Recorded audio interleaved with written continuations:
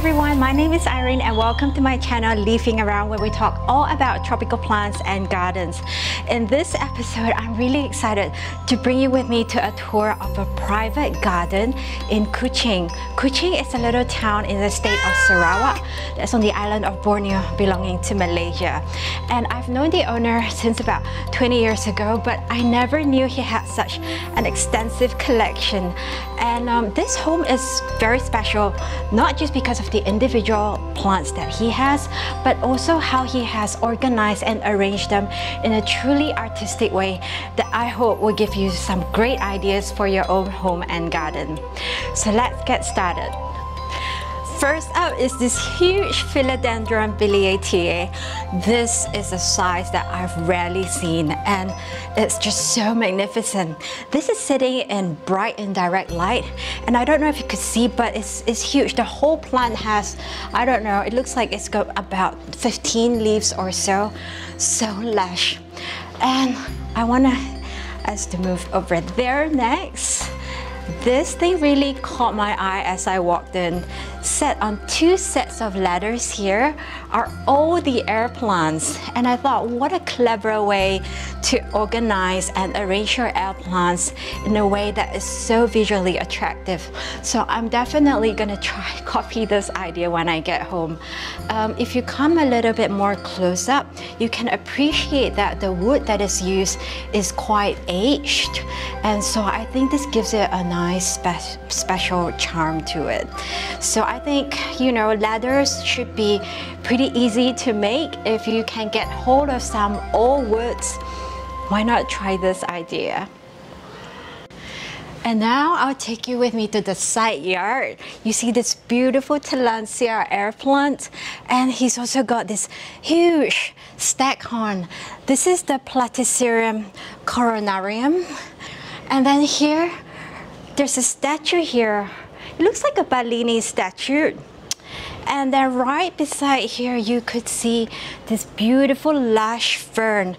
These ferns are actually quite common, but they make a beautiful landscape piece. I always feel ferns really makes a garden more graceful because of the way that it drapes. It's just so graceful. Next, let's move on. We see here a whole collection of heliconia, and if you could see here, this is the heliconia. They call it the sexy pink. This is the only pink heliconia that I know of. I'm not sure why. I have very little success with it myself. There is a different one that's here. If you could see, this is really bright red, like a deep maroon red. I'm really curious what the name is. If you do know what it is, please feel free to drop a comment at the box below. What else have we got? We have some begonias here. I wonder if you could see. This is a really huge leaf. I forgot the name. Is it Borneo? I'm very bad at pronouncing or remembering names. This one is an aglonema, kind of a silverish bluish tinge to it. Very nice. It's even got variegation. If you come closer to have a look, so that's the grayish bluish tinge with some variegation. Such an exciting find.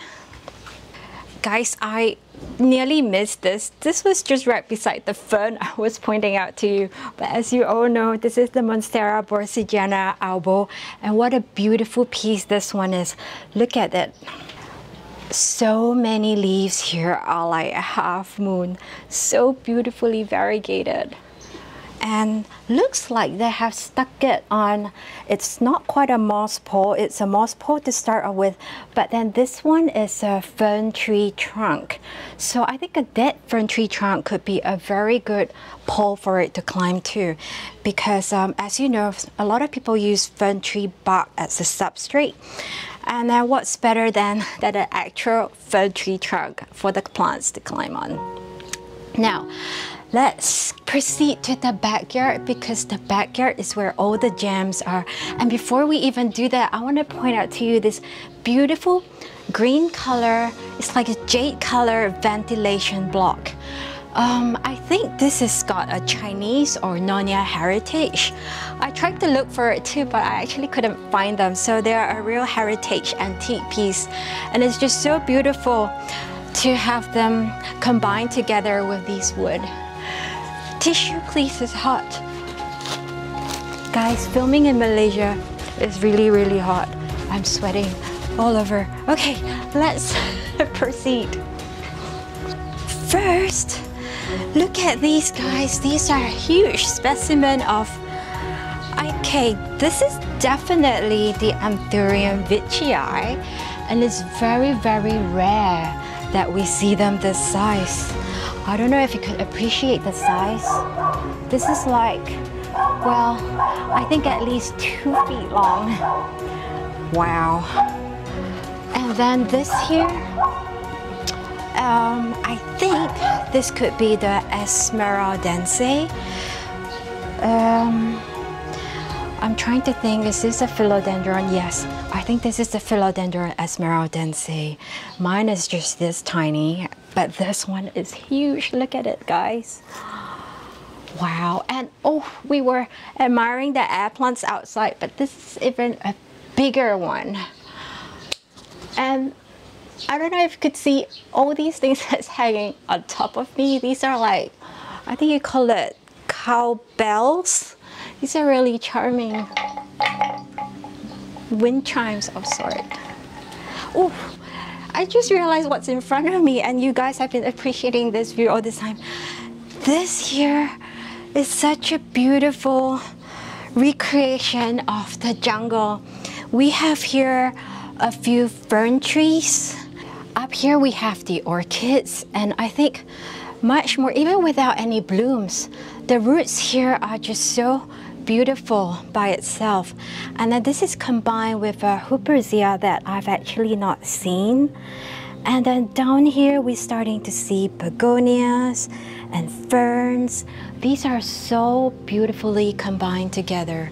So guys, if I think you have orchids or Huperzias and ferns, these things, they look very good together. And then behind here, if you see the pots at the back, you could see even more Huperzias. The one that's there, and then the one on the right. I think that is Huperzia linyami. Okay, I won't even try to name them because I can't remember the names. But the point is, there are various types and the form is very similar. So all these hanging plants put together, I think, create a very nice effect. And then what else? We have here a philodendron, a Dieffenbachia. This Dieffenbachia could be Dieffenbachia Mary, I'm not very sure, but I think it gives it a nice pop of brightness in a place that's rather dark. And then, let's see, this is the esmeraldense. I think we now try to turn our heads towards here, what's in front of me. Oh, can you see the gem that I am eyeing? This is the gem that I am eyeing. Sweat, sweat, sweat. This is the Platycerium ridleyi. Now, Platycerium ridleyi, I would say, is for more the advanced grower because they're not easy, and I have killed quite a few. I'm not proud to say that. It's really special because of the I don't know what you call it. These are the fronds, and that one, it's sometimes called, I think, the monkey's brain or monkey king, I'm not sure, but this is really gorgeous when it grows out. You could see the old one that's here that's already brown. And guys, hidden among all these luscious leaves and ferns, could you see there's actually a shower head? So you could take your secret outdoor jungle shower right here. Like, it's truly a rainforest. How nice is that? Now I want to take you to the backyard where all the gems are, but look at this. This is the anthurium, and it escaped my mind. Desiree or something crossed with radicans, I think. And look at the Wow, generous amount of inflows. I hope he gets some plant babies soon. This is amazing condition and size. I love leaves that are bullate, like these. Very, very deep impression and so cute. They remind me of hard rock apps.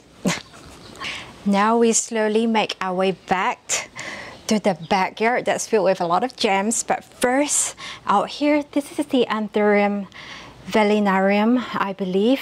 And the leaf here is pretty large. And it could get even bigger. I've seen one about more than 1.5 feet long. And here I cannot resist talking again about this anthurium vietchii. You could hardly see such huge specimens here anywhere. And what else Alocasia watsoniana, that's here. This one. This, I believe, is from the Borneo region. We are here very, very rich with a collection of Alocasia species. This is Alocasia Jacqueline, I believe. Yeah, I'm so happy here. This is the label and I've got it right. Jacqueline, also beautiful texture. If you could feel it, it feels like it's kind of hard and very, very beautifully patterned. Okay, then we see here, this is the anthurium palladiflorum, and I know this because there's a label here that says it. And when it's huge, this is a beautiful long boar. It will be really, really long, but it does take time and patience for that to happen. And as we enter in here, there's a nice collection of begonias. Begonia maculata, Massaniona, the iron cross, which is here, and you can't see it quite well, but there. And these iron cross, that's heavy. They are very easy to propagate. A whole lot of begonias here, and Alocasias. The name escaped me. This is the Alocasia mellow. This is also beautiful, originates from Borneo, even Sarawak maybe. This is slightly burnt, but otherwise, look at that beautiful texture on the leaf. Okay, and then let's move on. This is a very special begonia. Come and have a look, because I have not seen this around very much. This is kind of like the soli mutata, except that it's got the escargot pattern, so quite unique. I will be trying to look for this to add it to my collection. And that's Alocasia aslanii, that's hiding there at the back. Okay, let's see what else. Ooh, gloriousum. Philodendron gloriousum. Now, as you know, there are so many forms of the gloriousum. We have the normal green one, then there's a dark form, white vein. Now I think they have something called the tiger stripe. This one, I believe this is the dark form, and the veins are just really outstanding, really high contrast. And this one is slightly wavy. Some are more flat, so this is a wavy one. I'm not sure what the difference is.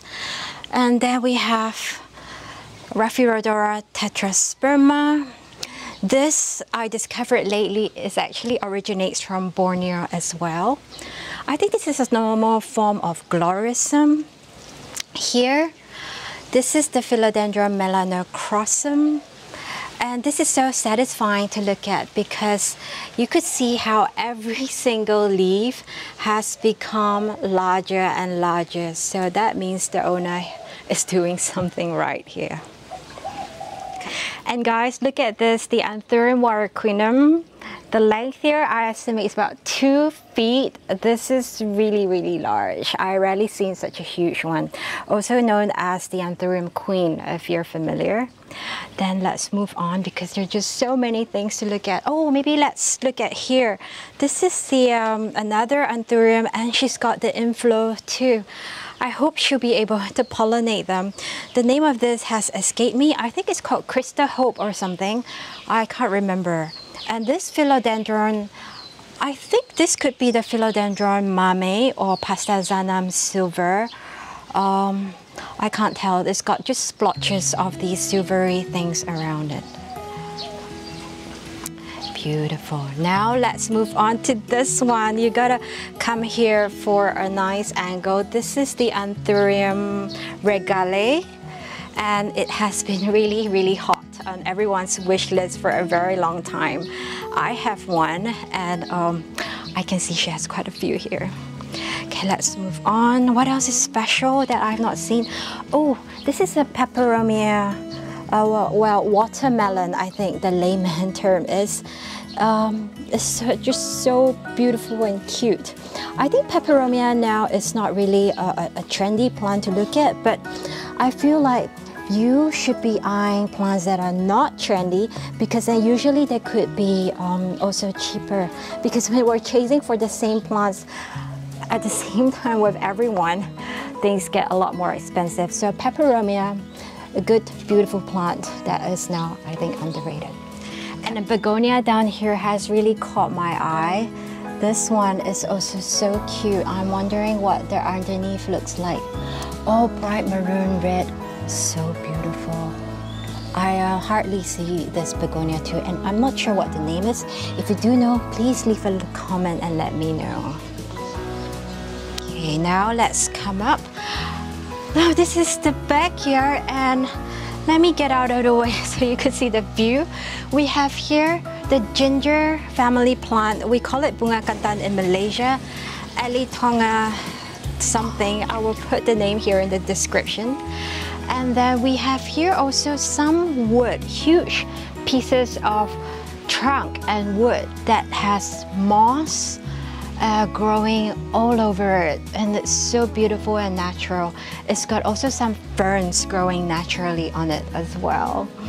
So guys, if you do have good quality hardwood that's lying around, if you just could scatter them all around your garden, they do make beautiful hardscape on their own. Look at the natural beautiful moss that's just growing. It's quite magical. And now here I like to draw your eyes onto these vines. I'm not sure what they are called. We have a layman term for that here, and that's called the duck's web. And they're just so cute. They kind of just branch out into two. I've got one at home that's purple color, and this one is a gray on green. Ooh, another beautiful and I feel underrated plant is also the maidenhair fern. This for me, I feel that they do like it to be moist, high humidity, and also good ventilation and good amount of light for them to thrive. A plant here just caught my eye, and I want to raise and show it to you. I'm not sure what this is either, and if you do know what it is, do let me know. Okay, now let's proceed down to the deep. And oh wait, before that, look at that enormous Platycerium coronarium. I believe there's like at least 3 altogether here, and they are attached, hanging to a tree. So huge and magnificent. This Platycerium actually is originating from Malaysia. So for those who are in Malaysia, the good news is you can get this quite freely available, and this should be the cheaper sort of coronarium. Like, at least it is not imported, and therefore the prices could be kept relatively low. Now let's come over to here. And this is the favorite part of the garden. Whoops, I'm barefoot, so I'm really careful. Hope there's no creepy crawly. So here is a large driftwood, and the owner has turned this driftwood into a beautiful piece of water feature. And you could see the water streaming down to it, and then these beautiful plants that just seems to creep so natural upon it. Really feeling like it's part of nature and not a man-made thing. So if you could find yourself a really huge piece of wood, like a driftwood would be even better. This really hard and solid, what's the word for it? Durable piece of wood. This could be an idea for you. And to put creeping plants all around it. Here we are at a little corner with a huge fern tree. This is the fern tree, and I have a thing for fern tree. They're just so beautiful and so gracious. But what's below the fern tree are the real jewels. You can see that there are a few Alocasia. I believe this is the Alocasia regina. And then this is Alocasia, whose name I do not know. And that's the Alocasia reversa. And even within this pot, I think there is a few different Alocasias. This is from Borneo, and this Alocasia here is called the Alocasia aquino. I think it has another name, and it originates, as you can guess by its name, from the Philippines. And down here we have a few begonias. Oh, and here is a huge Alocasia watsoniana. This reminds me of like the ribs of a skeleton. And right here we have the Alocasia cuprea, also native to Borneo. And this looks like a huge anthurium of sort whose name I do not know, but it's extremely rippled. And then we have here the anthurium morona. I happen to know the name of this because I have one. And this one here is a monstera. It starts with L. I forgot how you pronounce it. I'm sorry, I'm so bad with names, and the weather is so hot it makes me forget everything. And then down here below, this is, I think, a relatively new philodendron that's come to the market. It's called the SP Columbia. So it is really very like cheeks, you know, they're like so puffy and cute. I like this too. And I hear they can get very, very large, like the Pasizanum or the McDowell. So imagine when they're huge, they will look really, really good. Okay, now here we have more regale. And as you can see from here, I think there are many variations in regale. This one is the more highly, more veins. Whereas the one that is right next to it, this one, I believe this could be a hybrid of sort. But nonetheless, still very magnificent and really, really huge. This one here, I believe it's the Philodendron nangaritense. It's got a petiole that's kind of rough. Not exactly fairy, but definitely kind of sandpaper-ish. And this one here, this is one of my favorite philodendron. This is the Philodendron plamanii. I love it so much because of this incredible texture that it has. It has the waves to it, and this thing that kind of pops out, has everything. And actually the petiole is quite remarkable too.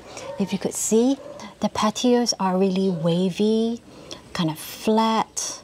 So it's a real beauty too from behind. Okay, so this is another monstera albo, but you guys would have seen a lot of this already. I don't need to talk more about it. This one is special because this Thai constellation is just so huge, so enormous. This is another plant that I've killed a few, so let's not look at that anymore. Another gloriousum that's here. This leaf is kind of so gorgeous and perfect, except a little bit torn at the bottom. This one I feel is more flat compared to the other one that I've seen. Let me just check underneath to see if it's the same plant. Yeah, it's not the same plant. So you can see that even if these are dark form, some are more flattish looking, like this is a flat one. And then let's take a look at the other one again that seems much more wavy in its form. Both are beautiful in their own ways. I had to come back because I discovered plants that I forgot to show you. This is the Philodendron yoppii. As you could see, it's starting to show its form. And then this is the ever so sexy luxurian anthurium luxurian. And this one is pretty lush with quite a few leaves. Pretty good size too. This is my all-time favorite luxurian. I really live up to its name. And if you could see hidden right in the middle is the obliqua, looking perfect and so lush. This plant that has many holes. Amazing collection. And this section here is for lovers of Alocasia. This is Alocasia white lava.